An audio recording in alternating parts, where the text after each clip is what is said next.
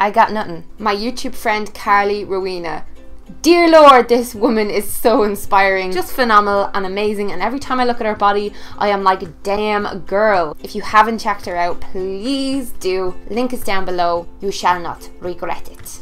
Hey guys and dolls, welcome back. So I was about to go out on a jog. I got some new like exercise gear and I'm feeling so motivated and so pumped. I posted this picture on Instagram mentioning a little bit of an exercise challenge because I've got not a scrap of muscle left on my body and you guys seem really interested. One of my subscribers actually tweeted me about my Hot for Halloween challenge from last year, which went down so well, and basically that challenge was you drink 2 to 3 liters of water a day, you exercise for 30 minutes a day, whatever you want, and you eat 2 portions of fruit and 3 portions of vegetables a day. And you'd be surprised how many people actually don't do those things. It sounds so basic and straightforward, but yeah, no makeup on, just legging it out the door, and I kind of thought that this would be a great opportunity to do another one of my healthy habits videos like the series I've been doing, and I've already done a couple about my eating disorder recovery, my struggles, all that jazz. They're linked down below. I guess what I really want to do is kind of get you guys involved and kind of make an interactive type thing where we all train together for a run in December before Christmas, and I think this is such a great way to keep our minds and our bodies healthy through the cold months when we usually all sit inside and just are not arsed doing anything and we turn into tubs of a jelly. Magoo! I want to go over some motivation tips and advice in this video because I did used to run, surprisingly, even though I've been procrastinating on exercise so much recently. I'm only human. But yeah, I did used to run races quite a lot. I ran a few 10Ks and I loved it. It's just that I kind of laid off a lot of heavy exercising during my eating disorder recovery, and in the process of that I did lose my fitness, and I'm ready now to get that back. My eating is so balanced and fine now. I'm fine with that part of my life, but I need to get some energy back and get the blood pumping again. I really miss it. So it does not matter where you live, you can still do this. There's races in every single country and usually run by charities and various companies. If you're in Ireland, I love to run a race with yous. It's something that I just think would be so much fun if we all did something like that together. There's one that sounds fantastic, and it's an annual one just before Christmas, I think in December, by Aware, and Aware basically strive to encourage people with stress and depression to seek help. They want them to feel supported and understood and get rid of the stigma associated with depression. And come on, like, depression's something so many of us go through. I can really get behind what they do, and yeah, I really want to support what they're doing. I would be more than willing to pay to sign up for that race, and if you guys want to do that as well, I'll keep you all updated, and we can all update each other via Twitter, via Instagram, via comments on YouTube videos, and I'll do my best to chat to you all and keep y'all motivated. If you're in a different country, just please let me know what race that you're planning on doing. Is it a 5K? Is it a 10K? And come here, we've so much time to practice. That's the great thing.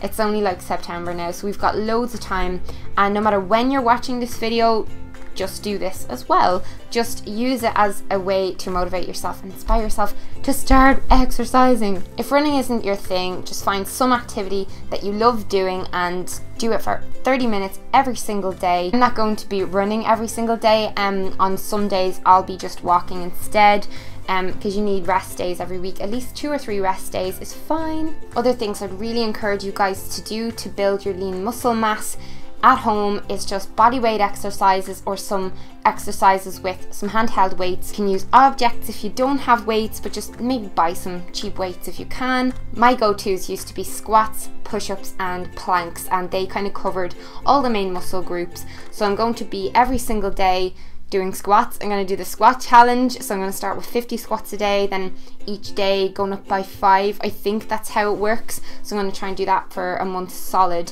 And then with push-ups, I'm going to start off at like 10 or 20 a day, because that's all these little chicken arms can handle. And I'm also going to be holding the plank for extra time each day, so I'll start off probably with 30 seconds or a minute. I remember I used to be able to do the plank for 5 minutes, so let's see where we get. I just want to talk through a little bit why I'm choosing running as my primary exercise of choice. It improves your health. We all know that. It prevents disease, boosts your immune system. It does help you lose weight if that's your goal. It boosts your confidence and relieves depression because it releases so much endorphins into your body. Even the shortest run, even 5 or 10 minutes a day, will give you a boost of amazing hormones. There are actually few things in the world that can treat depression more rapidly than running. If you're planning on starting running and you're a beginner, firstly, look at what you're going to be wearing. So you want to wear exercise gear that you're going to be comfortable in. Socks, bottoms. I've got these by Adidas and Disney socks. I'm not going to wear them when I exercise. This kind of hoodie thing is by Millie and Jim because it's a little bit cold out. I also have an Adidas top, and then I have a sports bra, I think, which is from Adidas as well. I'm not sponsored by Adidas, I just like them. I've picked up a few varying sets of these, and even really cheap stores, you know, like Penny's, Primark, sells exercise gear, and you can always get great discounts on them if you just shop around. Wear something you're comfortable in. If you're running outside, make sure you're wearing like light reflective stuff so you don't die on the road. Hydrate before, hydrate after. Do your stretches when you're finished running. I was told when I was doing the running club actually in university not to stretch before running, and that was from like someone who was qualified, so I've never stretched before running. I always stretch after running. Also, something that's so important is music. Get a really good playlist. Get all your favorite tunes that get you really pumped and put them into a playlist on your iPod or whatever musical device you like to bring with you. And please leave me a comment with your favorite workout music, because I want to try and listen to like some of you guys' favorite songs while I'm out running. Even if they're ones that you think I'll never have heard of or that I won't like, tell me, because I genuinely do love all sorts of music. Classical, rock, pop, dance, soundtrack, everything, absolutely everything. And the greatest thing about running is that it's free. You've got no excuses not to do it because everybody lives somewhere with flat ground outside, and if you can find somewhere near your home that's like a circle type track, like a park or a green, and you can just do laps around the green, or a road where you can run out to a certain point and run back. Start off slow. If you can't jog, just wog, which means walk/jog. So you'll, you know, walk for a couple of minutes, jog for a minute, walk for a couple of minutes, jog for a minute, and just do this every time you go out. The most important thing is just going outside the door. You can build it up as you go along. And a great tip that I like to do to make myself get out there is put my runners at the door, like right at the front door on the mat every night, every day. Just put them right there. It makes you feel bad if you're not doing it, and it reminds you why you want to do this. Keep track of your progress. Write down your goals.